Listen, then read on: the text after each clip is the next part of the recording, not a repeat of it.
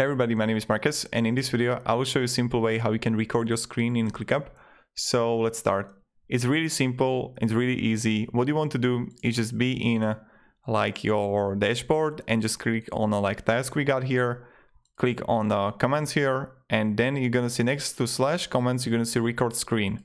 Click on it and we can go like only works in Chrome and Firefox, start recording. Yes. And now I'm going to choose like which one I want to record, share. And now I'm sharing the screen, right? It's really simple, really easy. Now I click stop sharing. It will automatically upload and I can send it to people, right? So this is really good when you want to show something. You don't have to use like Zoom. You just like, okay, can you show me how to create an ad on Facebook? And you just record the screen and voila. And now I'm sharing the screen, right? Really simple, really easy. And this is super cool. Like this shit is it. I'll be damn honest.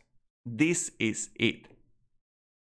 And I love Click for it. So I hope you enjoy this. This is how you can share a screen in Clickup. If this video was helpful, you can support me and subscribe. I'll be really thankful for it. And yep, goodbye.